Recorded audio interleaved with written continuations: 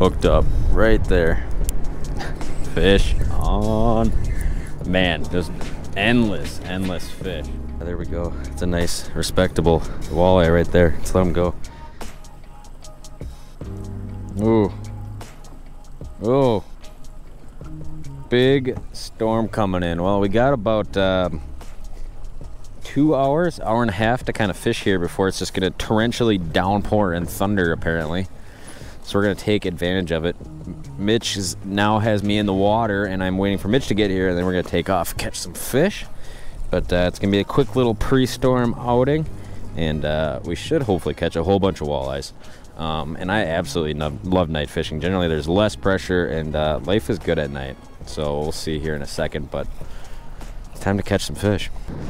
All right, we have arrived. I'm going to drop the trolling motor down, and we are basically going to begin kind of looking for a spot that we want to set up. And basically a lot of times if the current's really raging, you might have to go with an anchor, but it's not so strong here where we can actually use spot lock on the Minn Kota and it'll be able to sit still just fine. All right, well, as I am sitting here editing this, I realized we had a massive audio flaw, and I wasn't even gonna make this into a video, but I figured, why not? It could probably benefit some people out there. So we're gonna roll with it. I think I've gone through more mics in my short YouTube history than probably anybody out there. I don't think there's probably anybody worse on camera equipment, but basically the game plan, a lot of times I'm night fishing this time of year on a casting bite, a lot of times it's swim baits, and if you, especially in current scenarios, and you got to kind of use, you know, depending on how dirty the water is, how much current you have, that a lot of times dictates what you're using for a swim bait or plastic, right?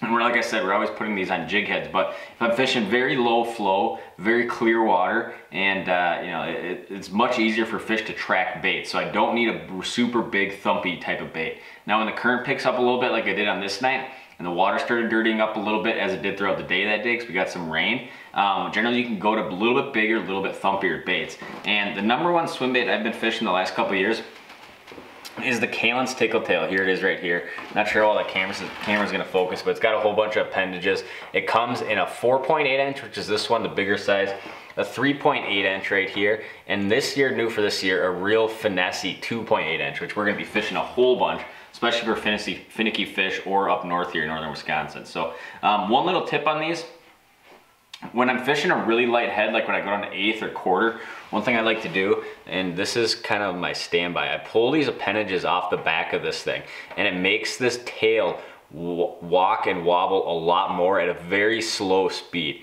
Now if you're gonna go like above 1/4 ounce, which you would most of the time probably if you're gonna be fishing a big thumpy swim bait like this, you don't have to do that. It's all dictated by fall rate. But pull those little things out the side, leave them up here because it kind of airplanes that thing around, and good to go. Now if you're going to be using the bigger 4.8 inch, one thing I do is I put it on this ultimate swim bait hook, and I'll link all this stuff down below. And a lot of times whenever big fish are on the line, come on camera, focus on that, focus on that, focus on that. I'll put it on this ultimate swim bait head right here. And this is a really big beefy hook right here that does not mess around, and that has a much higher hookup ratio when I'm fishing this bigger size because the hook's bigger, right? Now if you're going down to that 3.8 inch or the 2.8 inch, those smaller ones, you can just put them on a regular ball head or something like that. But for the bigger ones, and when I'm dealing with big fish, I like to run that one. And basically that's what we were using, so let's roll it. Hooked up right there. Boom. Fish on. And that thing just absolutely throttled that tickle tail right there. Man, is that an explosive bite. You know, you get cold water temps, and you get out here in a lot of these high current areas where these fish pull up into in the evening hours and get a little bit more active. I don't think we got a real big fish here, but man, they just fight so hard in this current, and it is amazing sometimes how hard they will actually hit. I don't know if it's decent here, Mitchell, or oh, it's not too bad a one. What do you think of that one? It's a respectable one. I'm just gonna go ahead and grab him right here, quick. There we go, #1. Just floating a 1/4 ounce.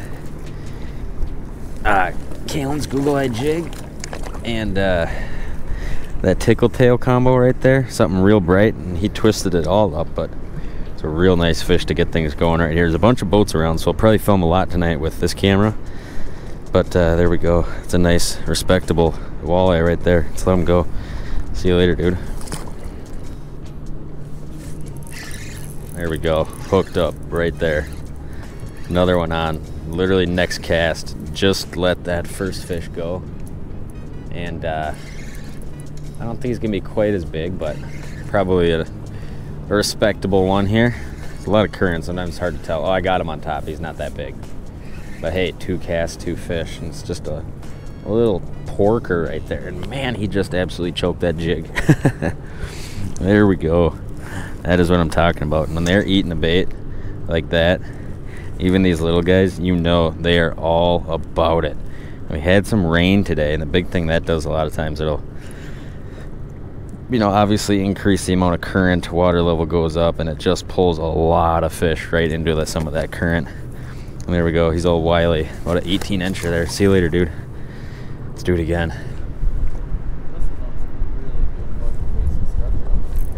Hooked up right there. Fish on. One after another on the old plastics and swim baits tonight. Dinker though, not big. This one's not impressive.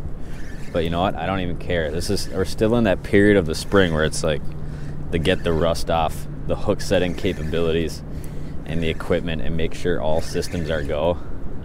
This guy was a long ways out there though. Definitely a presentation you want to be running braid for, just so you can feel every little thing. There we go. Another nice little scrapper here. A lot of fish this size on these. A lot of times when you get in a lot of these tributaries real early, males are always the first ones to show up. And we will definitely be here when the females get here, but can't complain about setting the hook just a ton of times on walleyes. Now basically what we're using for a rod and reel, the same combination I throw almost all of my plastics on, and this is the 6'9" medium fast Elliott. Just a phenomenal power fishing all around rod right here. If you're gonna get one rod, this would be a great one to get for that. Does a little bit of everything, but kind of leans towards some of your bigger casting presentations, your rip and wraps, some heavier blade baits, your jigs and plastics, things like that. Phenomenal setup right there. Piscifun Carbon X 2000, 10-pound braid on there, and 10 or 12-pound fluoro lead. Good to go. Now what we were looking for, and a lot of times I'm fishing these heavy current situations, is a lot of times I'll look for some kind of rise. You know, those fish don't like to be sitting right in the current, so you either look for some kind of seam, current seam, generally like some kind of point that comes out that forms a little bit of slack water or a little bit less current. Otherwise, in this case, a lot of times when you're dealing with current, you're dealing with a bottom that's very rolly like this, right? Now, generally what I try to do is find a very hard piece of bottom that falls down very fast, and then I'll get up current of that and I'll pitch back behind it. And most of the time, those fish will position themselves right in the back side of that quick drop. And a lot of times you can mark them on sonar and side imaging back there. But it's a spot you can imagine that current just ripping down. It hits that high spot, kind of blows over when those fish sit right tucked up on the back side of that high spot just out of the current. So that's kind of what we're looking for on the graph. And here's a screenshot right here. You can even see some fish tucked into the bottom right there behind that real high spot. So that's what we're looking for, and that's how we're setting up.